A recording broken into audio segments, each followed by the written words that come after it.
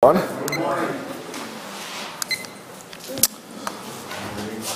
go ahead and get started this morning by opening God's Word to Romans chapter 12. Romans chapter 12, and we are just going to be looking at really verse 1. Not going to get too much farther than the opening few words, at least in this first session, and progress on in our second. I'll start by reading those two verses. We'll have a word of prayer, and then we'll begin. Romans chapter 12 and verse 1, Paul writes, "I beseech you, therefore, brethren, by the mercies of God, that ye present your bodies a living sacrifice, holy, acceptable unto God, which is your reasonable service. And be not conformed to this world, but be ye transformed by the renewing of your mind, that ye may prove what is that good and acceptable and perfect will of God." Let's pray. Father, the psalmist says your mercies are new each morning, and that is true today in the time in which we live. Mercies that as we've traveled through Romans, Father, attempting to learn these wonderful things that you have provided for us, and understand the reality that they never change, that once they become ours by faith in the gospel, there is an operation that you do that puts us into Christ and gives us access to all the wonderful things that you have in Christ. Things that we have now learned for quite some time that prepare us for now this time. That by these mercies that we can present ourselves to you. A fascinating thing, a fascinating action that we ought to now take in light of all that we've learned.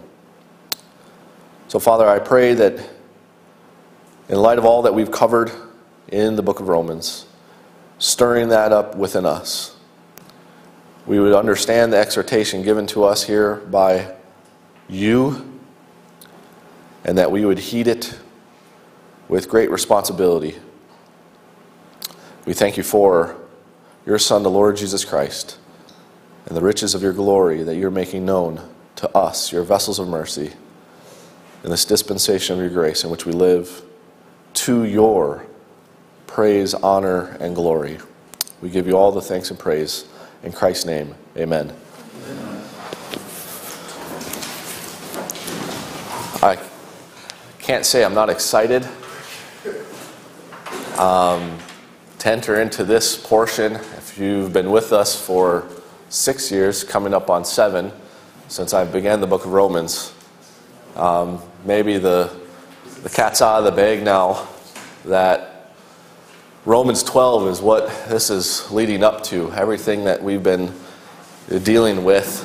And Romans 12 specifically, these two verses, is what has prompted me, and as I've shared with the elders and deacons over the years, to really make sure we take the time to understand this foundational epistle. This is no small thing in Romans 12, verses 1 and 2, the presenting of our bodies. As I reflected on this over the past couple weeks in preparation for this time, and last night thinking about it and talking with Michelle about it, this is a very unique thing when he says, present your bodies. If you think about it, these believers at Rome have been believers for quite some time. He has expressed to them, if you've read through this epistle, that their faith has been sounded out. It's gone out into the world, in a sense. It's been heard of. He's expressed that he had wished to be there over a year before this, and yet it is now in this epistle, in the 12th chapter, where he expresses to them that they are to present their bodies in light of all that he's covered. Which, if you think about it, is a curious thing, a peculiar thing, that here these saints at Rome have believed the gospel, and yet it is now by this epistle that he urges them. And there's a reason why we're just going to be taking a look. We're going to be reflecting. Maybe review is not a good word. Maybe people like review. We're going to be reflecting, stirring up within us all that we should have built up within us, that we've taken the time and that I've tried to accommodate to make sure that when we enter into this text, that we don't take it lightly, but we take it with the sense of gravity that we ought to, but to reflect upon these mercies, reflect upon the things that he has, and that in light of that, he says, I beseech you.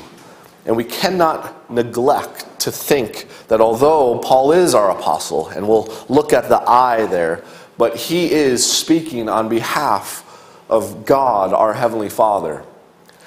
And it is God, our Heavenly Father, who is the one that beseeches. And beseeching is a fabulous Old English word. It is kin to other words like entreat and persuade and these kind of things. But beseech, above all of them, describes an urgent necessity. It is at this juncture in this epistle where now there's an urgent necessity to present our bodies. And it is in reflection of all the things that he has now put forth on the table in regards to the doctrine set forth previous to this, that we are now to present our bodies. This is the only time. This is the only time in Paul's epistles where he uses present this way. He'll talk about it in connection with the present time. He'll use the word in regards to being present with certain saints, that he's not present with them. He talks about it in connection with the life that is to come. We're absent from the body, and if we're absent from the body, we're present with the Lord. But none of those in connection with a presentation besides the judgment seat of Christ. The judgment seat of Christ, there's going to be we present ourselves to Christ. And then after that, he's going to present us to the Father. But never in Paul's epistles does he use that same word in regards to an action we now take in this life. And he doesn't come along and say that when you immediately believe, now you present your bodies. Because you and I are not just to present our bodies any way in which we please or in which we think. It is by the mercies of God, and as he's going to express and as we'll look at, a living sacrifice, holy, acceptable unto God. Those are all things by God's mercies, by the abundance of grace, of what we've learned that God did for us and what he's provided to us in Christ, has now given us the opportunity and therefore the urgent necessity, the beseeching to now take the appropriate action in which all those things provide us to be able to do, that is, present our bodies. So with that being said, I can't say I'm not excited. I can't say that it is these two verses that I've kept in the back of my mind for 6, almost 7 years in regards to this is no small thing.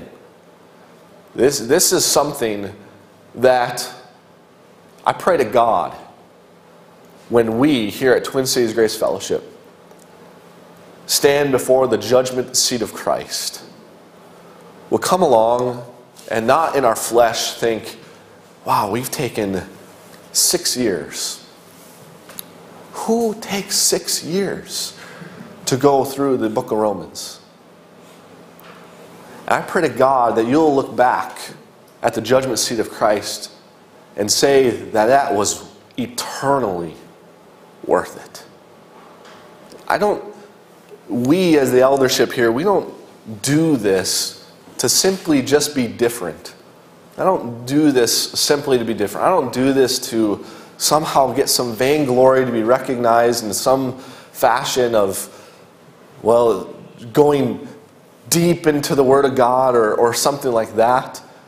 And do it in connection with thinking about our Heavenly Father and the doctrine that He set forth, and knowing that as the pastor and teacher, that it is our responsibility as the leadership here to bring you up in the way in which the Word of God prescribes. It is our responsibility to do that. And so it is in light of that what we're going to do is to reflect upon what we've covered over the course of these years that would impress upon us the very thing that this word beseech denotes. And so maybe what we'll do is we'll start out with a definition of what beseeching is before we reflect upon that. This word is used 67 times in the Scriptures. 67 times. 30 times, so almost half, from Matthew through the Revelation. 21 times by Paul. Over 30% of the times in which this word is used, it's used by the Apostle Paul. And there is legitimate reason for that. It is because of what God had utilized Paul to reveal in connection with things that were only witnessed to in the Old Testament, as well as things that God did not even witness to in the Old Testament concerning the mystery that we've learned now in Romans chapter 11, this mystery, that we, of all believers in God's ages, in God's history, are most privileged. Because, as we've just learned in our text before this last week in Romans chapter 11, he says, "Oh, the depth of the riches both of the wisdom and knowledge of God. How unsearchable are His judgments and His ways past finding out. For who hath known the mind of the Lord, and who hath been His counselor? Or who hath first given to Him, and it shall be recompensed unto Him again? For of Him, and through Him, and to Him are all things, to whom be glory forever. Amen." Beloved, we have that. Unlike any other believers in God and His messages throughout time, we have the depth of both the riches of the wisdom and knowledge of God. We, by the help of the intercessory ministry of the Holy Spirit, who searches the deep things of God, that He might reveal them to us, the things that are freely given to us of God, we have that. So the things that were once unsearchable are no longer searchable, and the things that once were searched out but were only witnessed to, we can now come to fully know. The things that were once past finding out, we today can know them.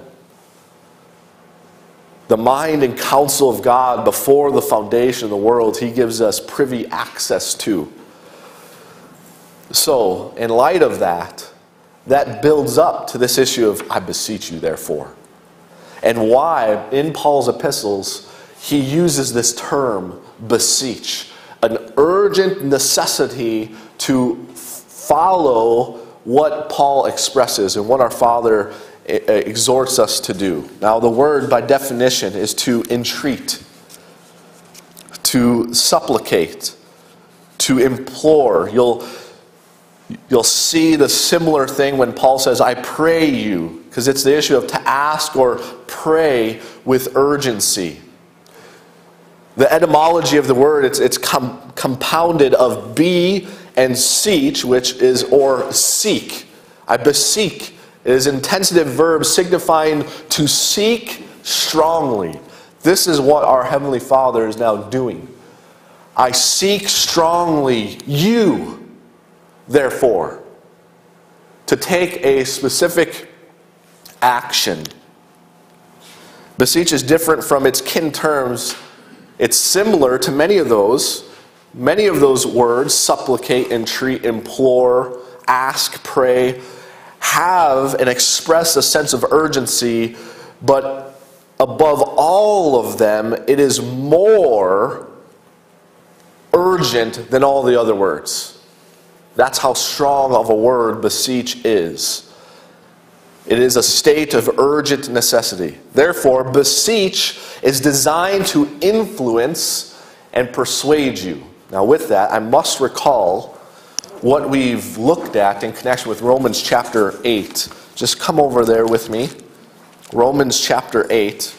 And I want to pick up a phrase that we've become familiar with, and we are referencing quite a bit. Just look at the first verse, Romans chapter 8. He says, "There is therefore now no condemnation to them which are in Christ Jesus, who walk not after the flesh, but after the Spirit." Now, if you can recall, and I'll refresh us, that word after, when you are after something, when you're going after something, you are influenced by it. You have an affection for it. You are being, as we get down in the further context, he talks about the issue of being led by the Spirit. When the Spirit leads us, he is teaching, and we are to be influenced by his leading, by his teaching, and therefore we walk after it. And here now we have, in Romans chapter 12, you can turn back there, he says, "I beseech you."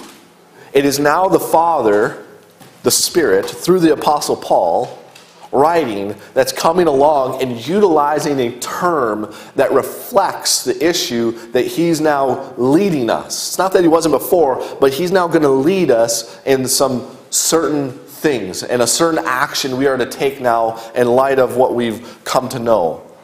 So the word is to describe, is to denote that we are to be influenced and persuaded. And beloved, if he comes along and he says, "I beseech you therefore," and that's designed to influence and persuade us, that indicates, or ought to indicate to us, that we need to be influenced. We need to be persuaded. We're not prone to do what follows the beseeching. This is why the emphasis is there. If we were prone to do it, we would just then go about doing it. And so therefore, all the more we need to take heed to this beseeching. One of its kin terms, beseeching, is the word entreat. It's to make an earnest petition or request, but beseeching is more urgent. Our Father now is coming along and is earnestly requesting something of us. Now, at this point, and we can't forget whom is educating us, whom is requesting this of us. We must look through the pen of Paul to the Spirit is the one in whom's providing these words, and it's the Spirit of God on behalf of the one in whom he searched, our Father. Therefore, it is our Father who comes along and says, "I beseech you, I beseech you." So it is an important and significant thing to look at in regards to "I beseech you," the word beseech. And then he says, "I beseech you, therefore." Therefore is not just based upon Romans chapter 11. It encompasses everything. And you know that by what he's going to come along and describe in connection with a living sacrifice, holy and acceptable. Those are terms that encapsulate certain things that we've covered and certain things that the Spirit has taught us already in this epistle. And so what I want to do is reflect upon some of those things that now ought to, as we look back, refresh our minds in connection with now all that we've come to know, provide in us, with the Father's exhortation, an urgent necessity to do what he is calling us and requesting us to do, that is, present our bodies. So let's go back to Romans chapter 1. Romans chapter 1.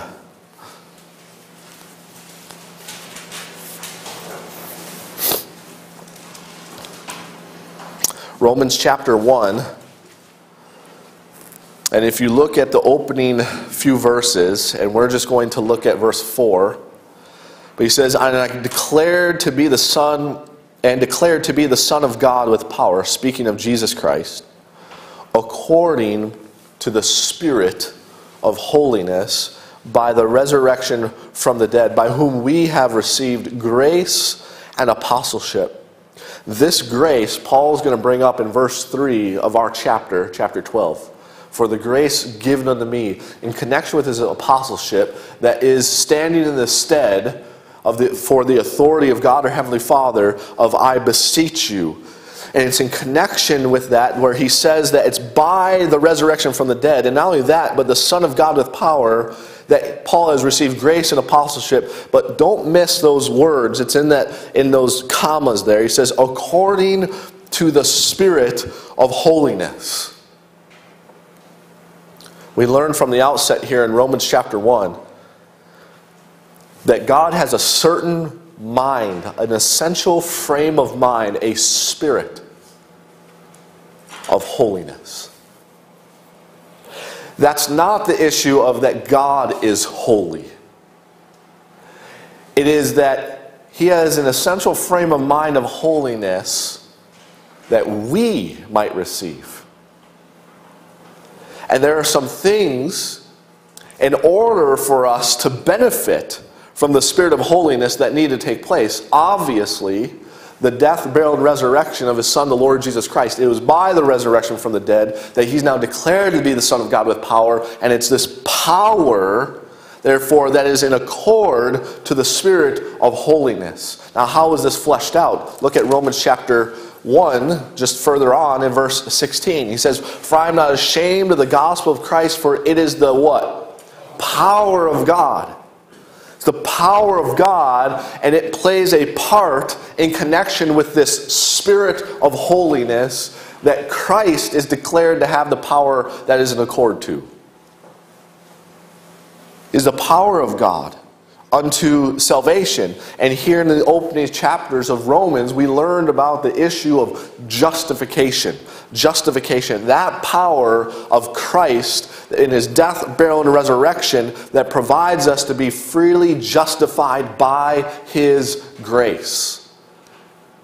And Christ, in dying, being buried, and rising again, and declaring to have that power according to the Spirit of holiness, one of the first actions is to give us the gospel which we might believe and therefore become justified.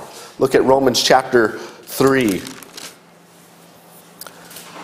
He says in verse 21, but now the righteousness of God without the law is manifested, being witnessed by the law and the prophets, even the righteousness of God which is by faith of Jesus Christ unto all and upon all them that believe, for there is no difference. For all have sinned and come short of the glory of God, being justified freely by his grace through the redemption that is in Christ Jesus, whom God has set forth to be a propitiation through faith in his blood, to declare his righteousness for the remission of sins that are past through the forbearance of God, to declare, I say at this time, his righteousness, that he might be just, and the justifier of him which believeth in Jesus. He moves on and he talks about the issue of faith and justification, always by faith and faith alone. And you get down to the end of chapter 4 in verse 24, and he says, but for us also were these things written, to whom it shall be imputed, if we believe on him that raised up Jesus our Lord from the dead, who was delivered for our offenses, and was raised again for the things freely given unto us, the Spirit's going to reveal. The Spirit of holiness for our justification. That when you believe the gospel, you become justified. The transaction takes place, a difference between the provision being made and it being offered to you through the gospel, and then receiving it by faith, and then God makes the transaction and you become justified. And what happened when we became justified? Chapter 5 and verse 1.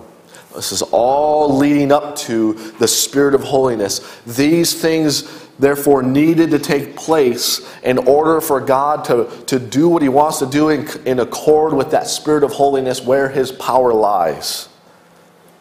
He says in verse 1, therefore being justified by faith, we have peace with God through our Lord Jesus Christ, by whom also we have access by faith into this grace wherein we stand and rejoice in hope of the glory of God. All of these mercies, this abundant grace that he lavishes to us, upon us, because we believed the gospel.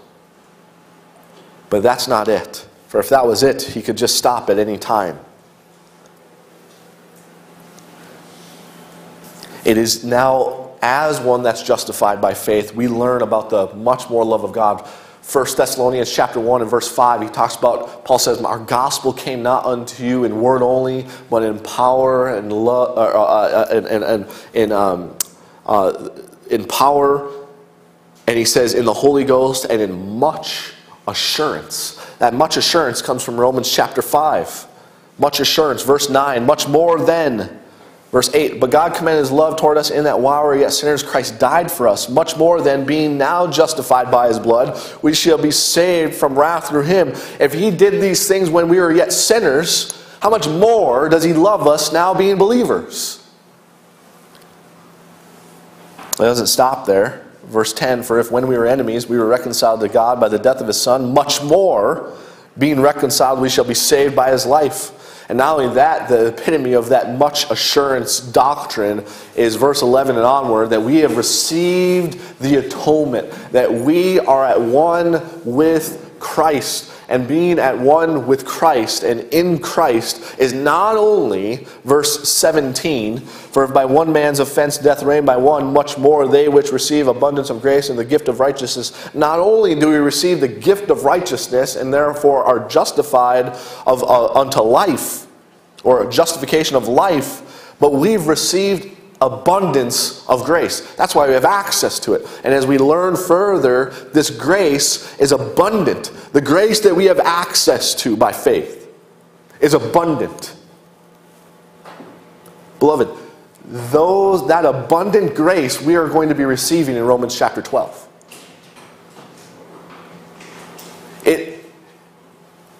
It's his Spirit of holiness that touches and can touch every aspect of our lives. To truly, not be some theological term, but that can truly transform you. We learn more about this abundant grace in chapter 6 in connection with something that God did, an operation that took place the moment we believed. Chapter 6, verse 3 says, know ye not that so many of us as were baptized into Jesus Christ were baptized into his death? Therefore we are buried with him by baptism into death, that like as Christ was raised up from the dead by the glory of the Father, even so we also should walk in newness of life. And there, for the first time in this foundational epistle, we learn about this issue of walking. That we were not only given the gospel and the justification was offered to us by grace through faith for the simple fact of being justified unto eternal life and having a standing before God, peace with God, and the issue of rejoicing and hope of the glory of God. It's the issue that something else took place the moment we believe. There was an operation, a baptism by the Spirit that took us out of Adam and put us in Christ. That made us dead indeed in the sin and alive unto God, that we might walk in newness of life. And here's where we need to connect it to our text in presenting our bodies, even though we'll take more time to look at that once we get there, is that if we are to walk in newness of life now, what do we have to do that in? Our bodies. But God has to do something inwardly that he might utilize these bodies that still have sin in it. We might not think of that, but that's part of understanding these things with the eyes of our understanding. The issue of walking by faith, and therefore presenting our bodies with those eyes and having that understanding. And so he goes on, verse 5, for if we have been planted together in the likeness of his death, we shall be also in the likeness of his resurrection. And he uses the term planted. The way in which this is going to take place, the issue of walking in newness of life, it's going to be a growth process. And he's not going to just open up our brains and dump it all in. He is going to progressively reveal it, and therefore we are to progressively go through it, that we might be built up, that we might be transformed into the image of Christ. And what I mean by that is with all specificity. We're not talking about being conformed to the image of Christ in some lovey-dovey term and some expression in which is commonly used and those kind of things that has no background to actually how that takes place and what that looks like. The way in which we know it looks like is what the Scriptures give us, the sense and sequence of God's Word. When we go through that, and as we go through that, and as we go through that process, we see Christ. We see His image. We see His character. We see His affections. We see His bowels. We see His mind. We see His love in the very way in which it is in Him, but we have to go through that. And so it's going to be a development process, a growth process, and the criteria of that process of growth is prescribed for us in the way in which God has provided these epistles, in the order which He's provided them.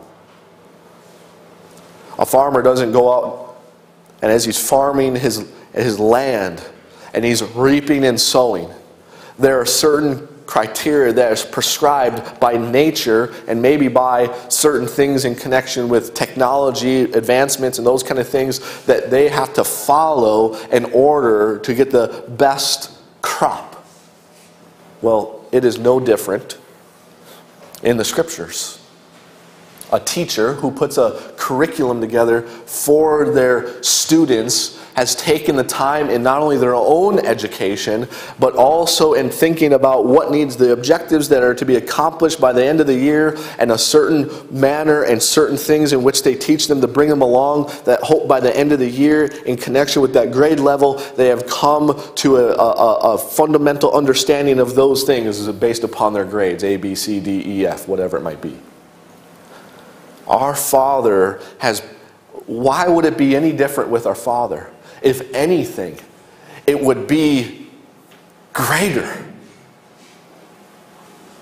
And so it's going to be a development process, and He's going to utilize our bodies in connection with it. Look at verse 6. Knowing this, that our old man is crucified with Him, that the body of sin might be destroyed, that henceforth we should not serve sin. It doesn't mean He destroyed sin. It didn't mean He destroyed our body. It means He severed the relationship that sin had of dominion over our bodies. And our bodies are no longer the body of sin. They're His bodies. He's purchased them. He has bought them. Look over at 1 Corinthians chapter 6. As the Corinthians were utilizing their bodies for fornication, he reminded them that they are not their own. All the more that we need to reflect upon this, bring it into remembrance in conjunction with the urgent necessity to present our bodies if our bodies are not our own. Look at verse 19 of chapter 6. He says, what? Know ye not that your body is the temple of the Holy Ghost, which is in you, which ye have of God, and ye are not your own? For ye are bought with a price.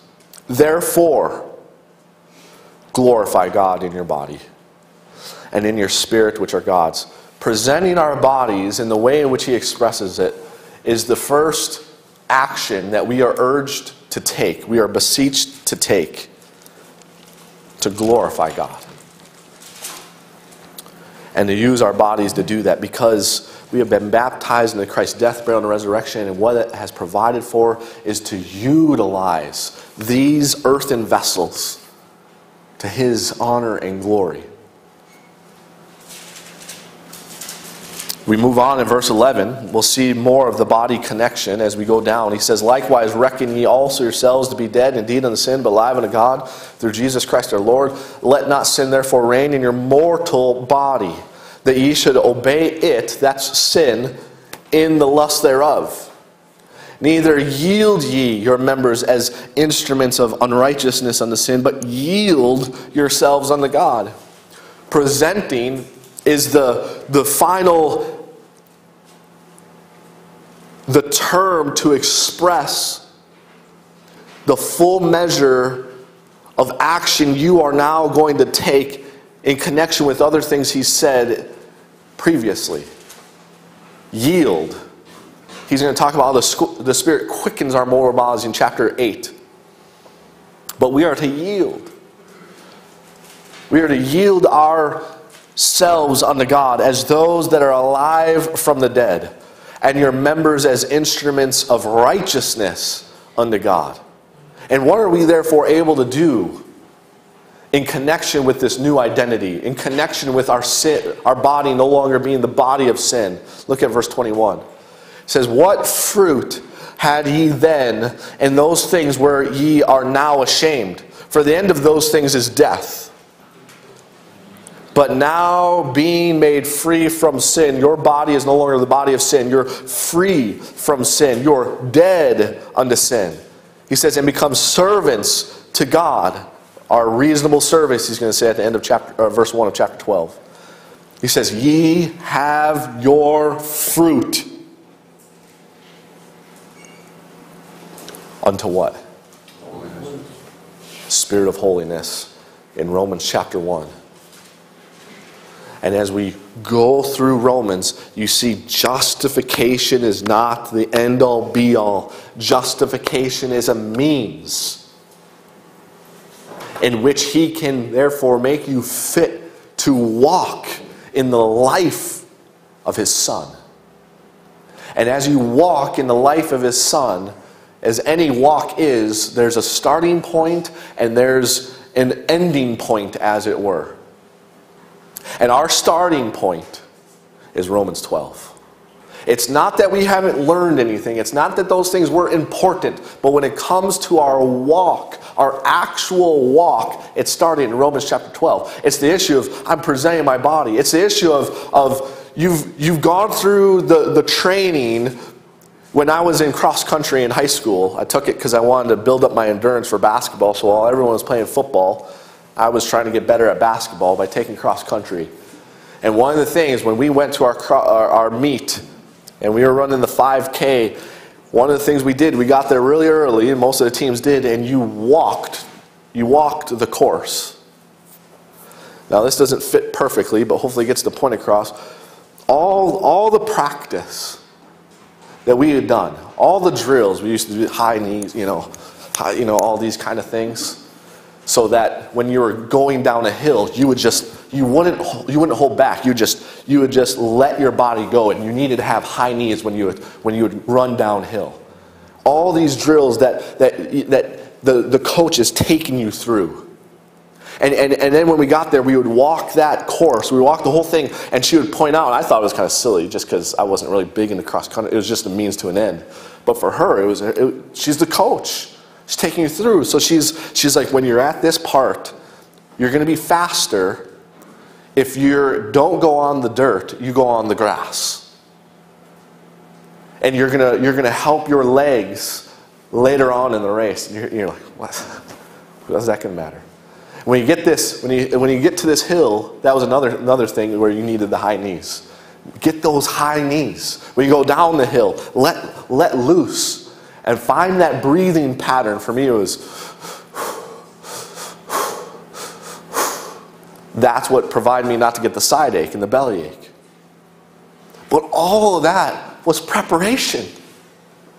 It wasn't until we got to that line and everyone's on that line and the gun went off where then the race was.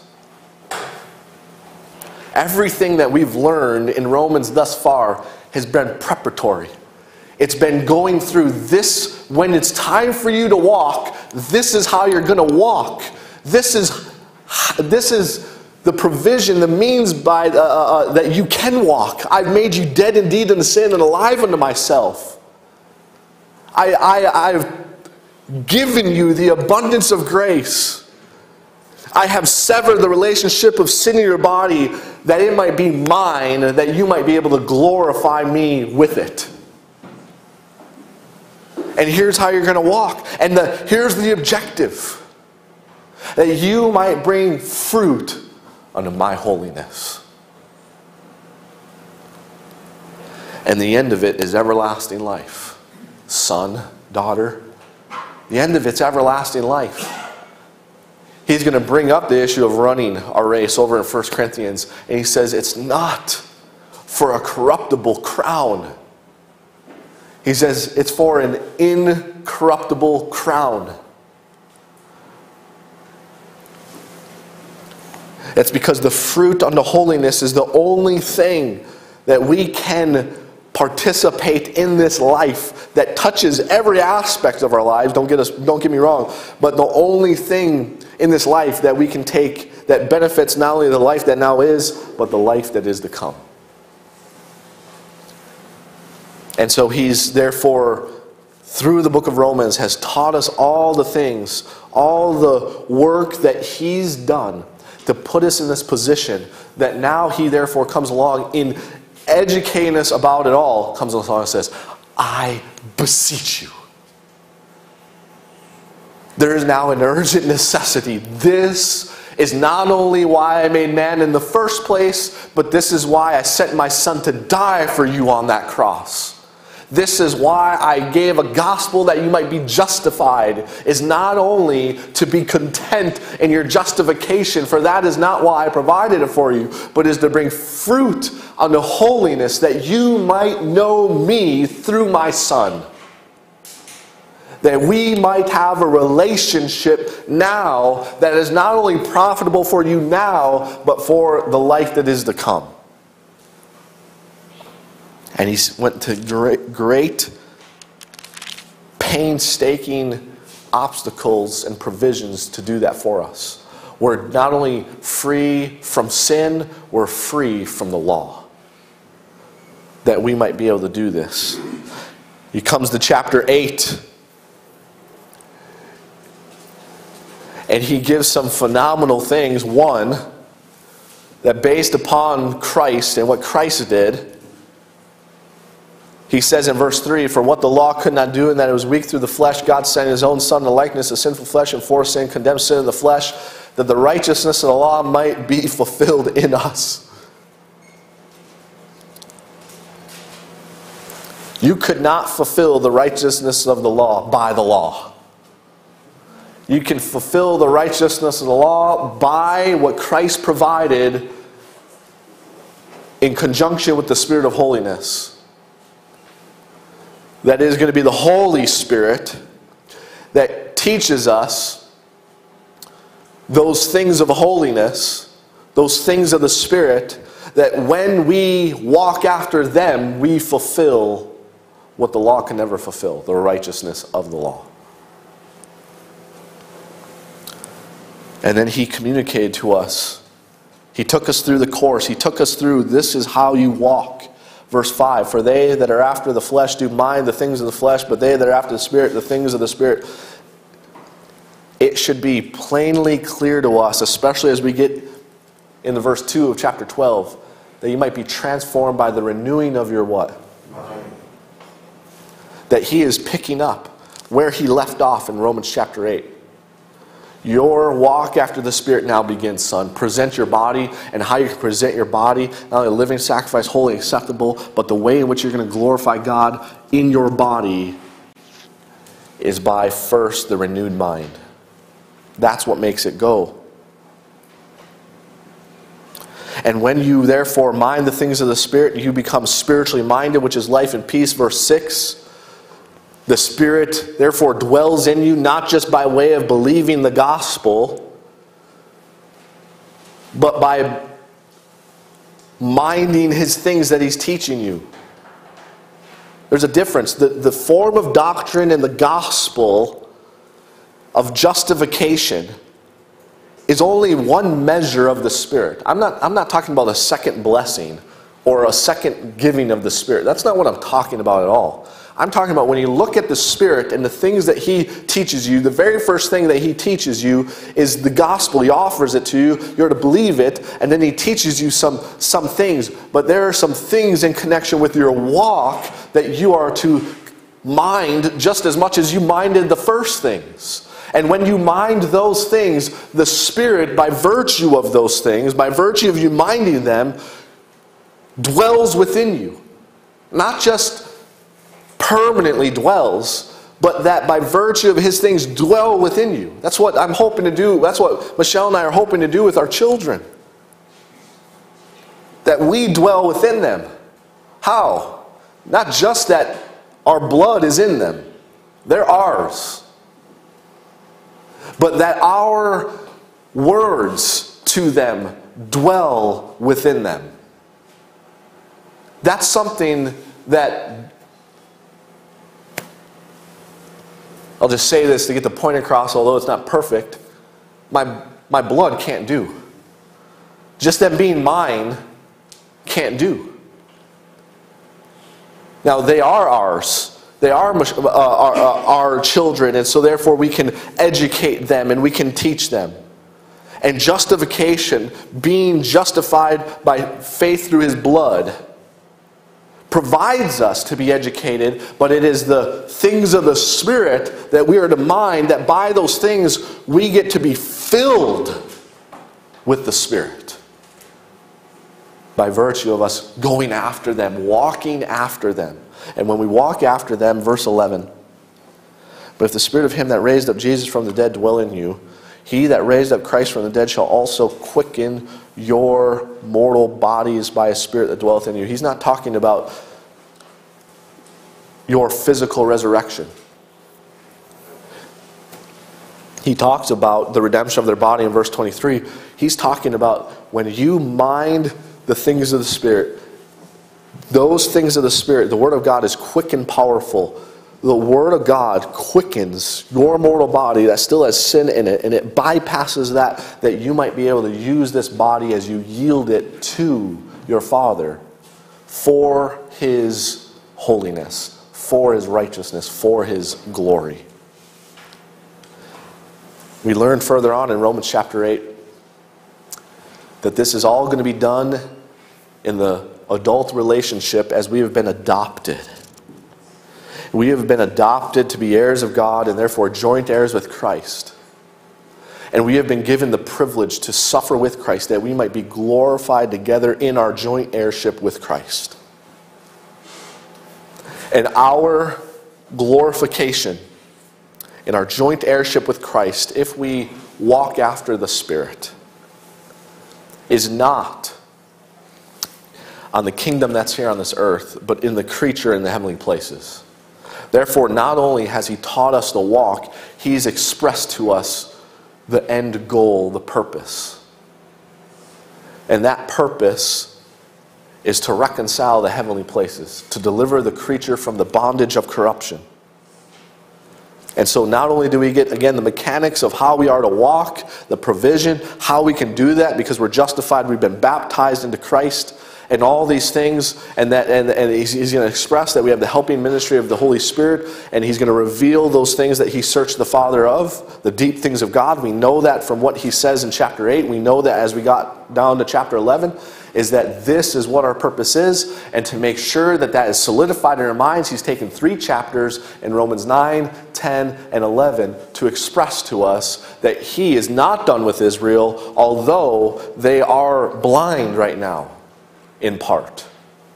And they're accursed from Christ. And we have been grafted in to Israel's olive tree that was revealed to them and promised to them, those spiritual things in the New Testament, that one, we might benefit from those things, because those spiritual things in the New Testament is the Spirit of holiness.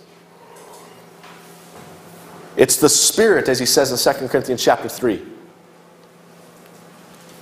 And so we, therefore, get access to that, but not for Israel's purpose, but for His mystery purpose. And in light of all that, once again, I'll read verse 33 of Romans 11. He says, "Oh, the depth of the riches, both of the wisdom and knowledge of God, how unsearchable are his judgments and his ways past finding out. For who hath known the mind of the Lord, and who hath been his counselor? Or who hath first given to him, and it shall be recompensed unto him again. For of him, and through him, and to him are all things, to whom be glory forever. Amen." Those things, and that's just a 50-minute run-through of things that we've covered that are to impress upon our minds and our hearts that truly of him and through him and to him are all things. And by the revelation of his wisdom and knowledge and his unsearchable judgments and ways, and making known his mind and his counsel, he gets glory. His glory, therefore, is forever. And putting us in a position not only in Christ, but a dispensational position for his mystery purpose. He says, "I beseech you, therefore." There is then an urgent necessity and request that comes from our Father. Not me. Not me. Not anyone who stands behind a pulpit, not any member of the body of Christ, although we might be a vessel to express by words this beseeching. This comes from our Heavenly Father. It's as if he was standing before you and he says, "I beseech you, therefore. I have a petition and request upon you and for you." It says that by my mercies you present your body unto me. And you present your body unto me the way in which I provided you to present it, a living sacrifice, holy, acceptable. And he says, this is reasonable.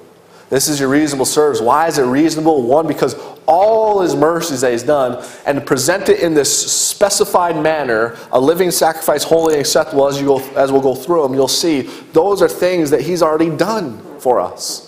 And it's in the light of that, then, therefore, we present our bodies. So if he came along and says, I want you to present your body as a living sacrifice, holy and acceptable, and yet he didn't make us dead indeed unto sin, dead, yet alive, a living sacrifice, then that would be unreasonable.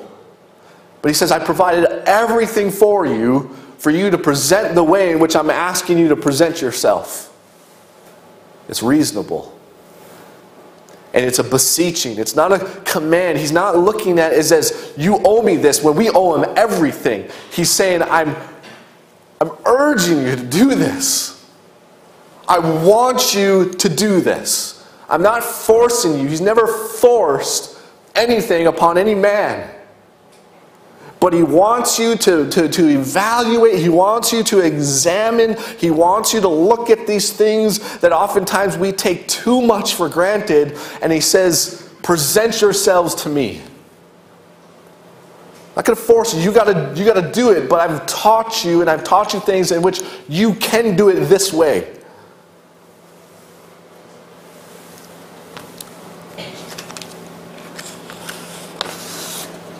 And the question is then, are you going to do it?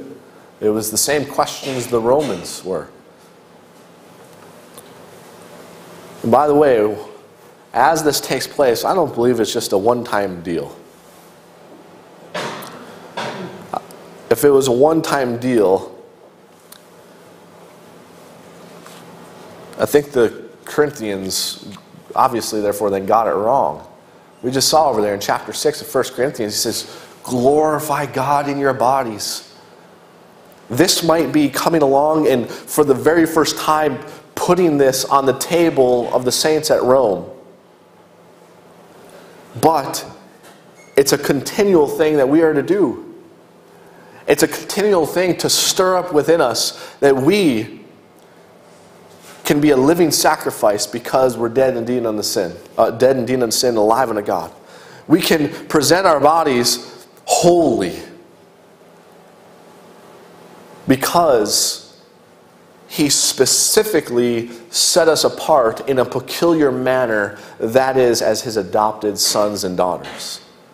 Not as children under the law, but in a privileged relationship that he held out for those that essentially would benefit from the New Testament, whether it be Israel's program or whether it be us. And acceptable. That we are persuaded and fully persuaded that nothing's going to separate us, and that we are not fulfillers of Israel's program, that he has a purpose with us. And when we do that, we constantly keep ourselves reminded and stir up within us who we are in Christ, whom we are as his sons and daughters, and what our service is unto and for. And as we do that, that becomes the life-constraining force to propel us forward when the going gets tough.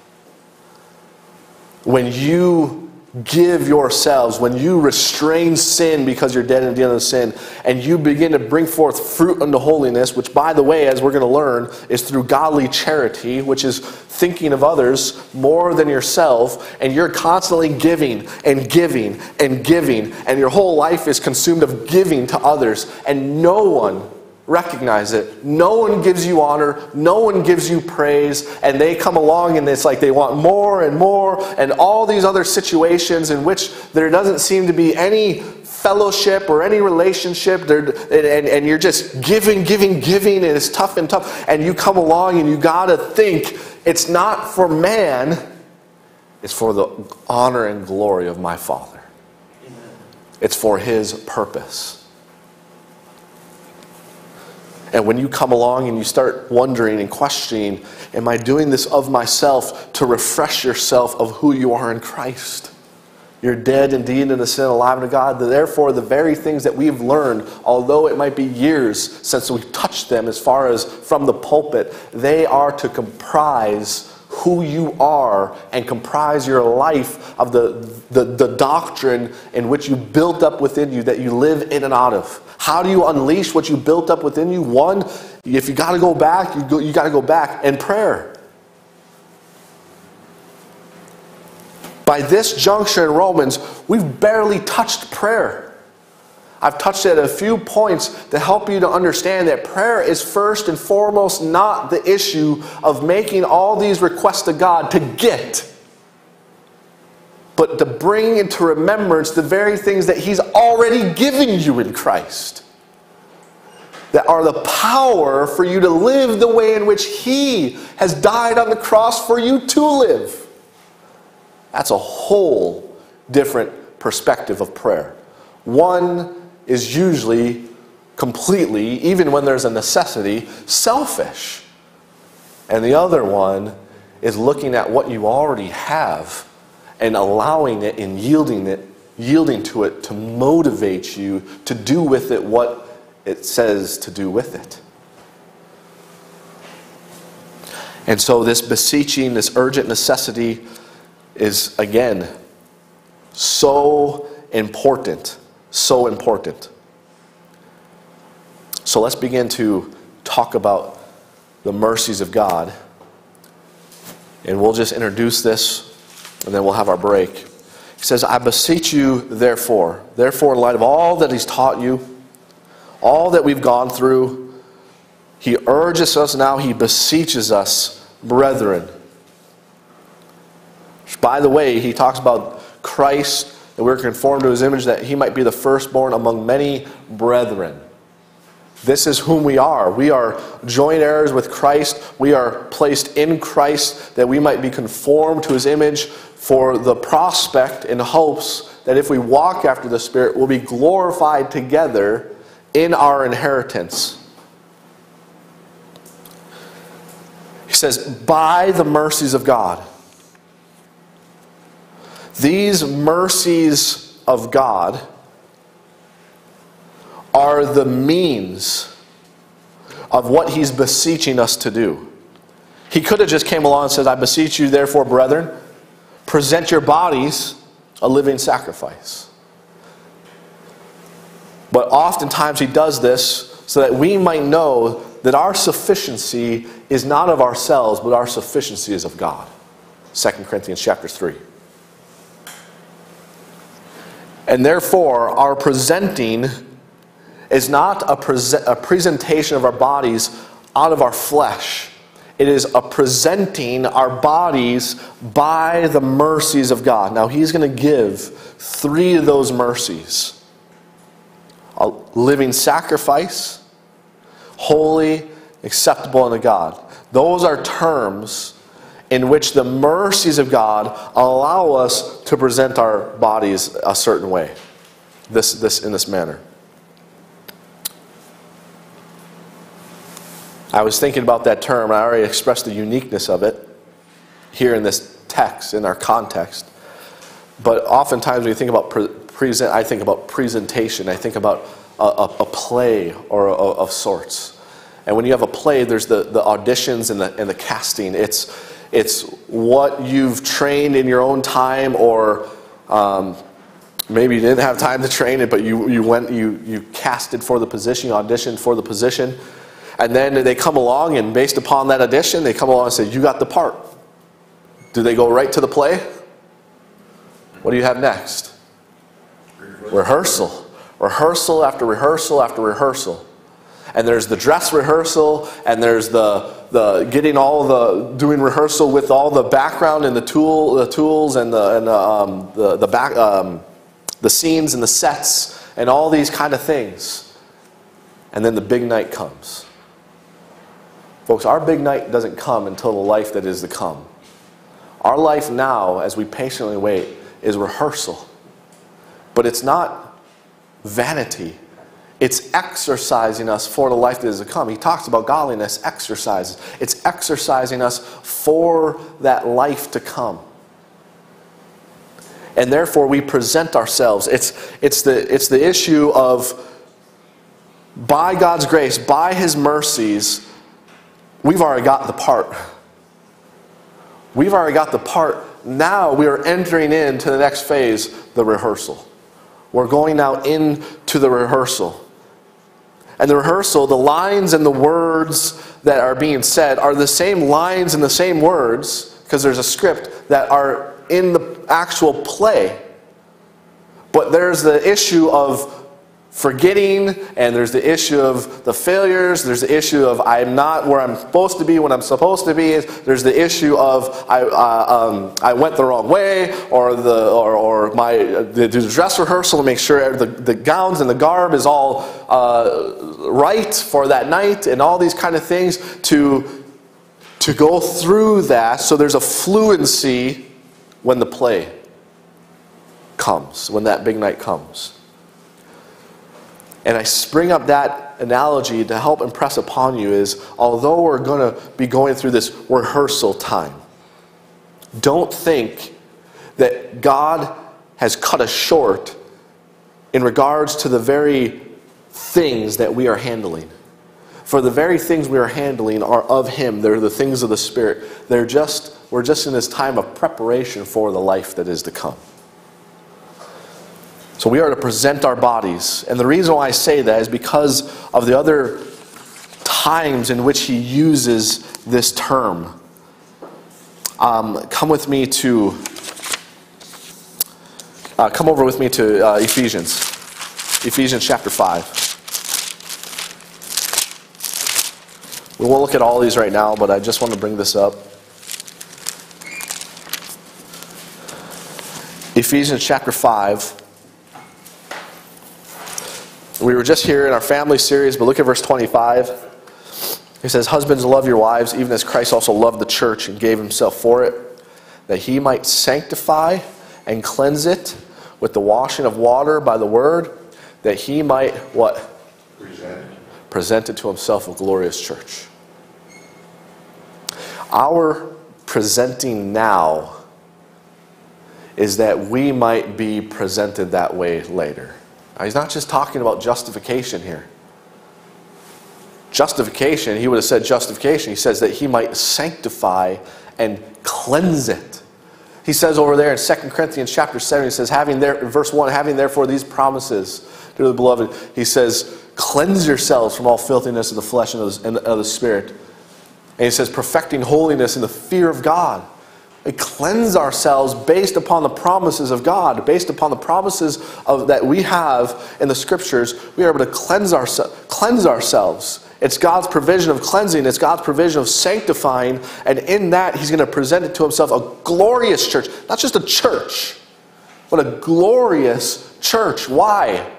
Because when we're there, it's the issue of that we have been sanctified. We have been cleansed. Not just the issue of being baptized in His death, burial, and resurrection. It's the issue of our walk after the Spirit. That cleanses, that sanctifies, that edifies, that grows us. And the whole judgment seat of Christ is essentially for that to be made sure it's done when He presents the church to the Father. Is that anything of the flesh is burnt up, and anything that is of the Spirit, or anything that is built upon that right foundation, gold, silver, precious stone, is rewarded. It's adorned with glory.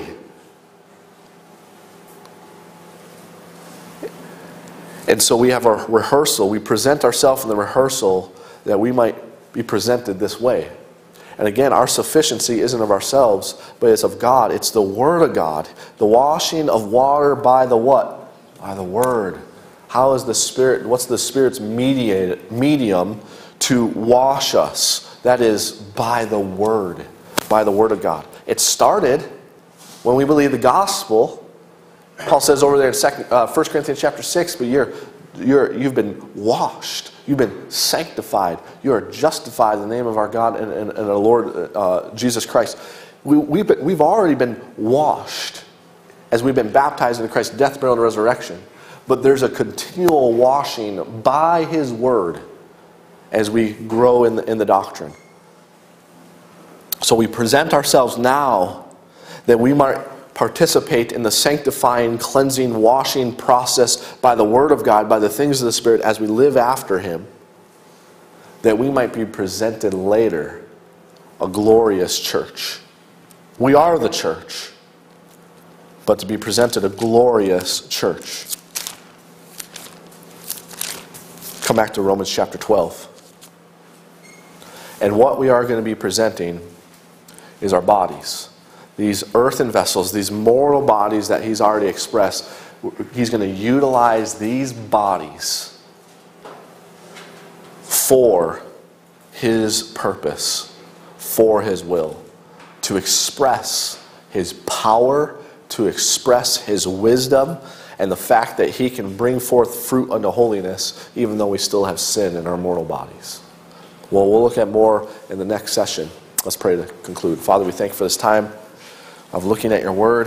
What a privilege it is, Father, to be beseeched by you, to be sought out after in connection with all that you provided for us in Christ. And may we therefore understand the urging and the petition and the request that you have of us in light of all that you've done for us in Christ, knowing that you're not going to force it upon us, but you will express the urgent necessity we have to utilize all that you've given us in Christ for your service.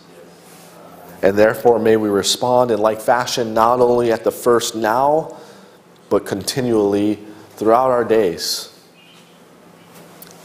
to remind ourselves of what you've done with us in Christ, not only positionally, but dispensationally. I thank you for everyone here. I thank you for this assembly and the absolute privilege that we get to partake in as Paul wrote this epistle, to impart upon those at Rome and therefore impart upon us some spiritual gift to the end that we might be established.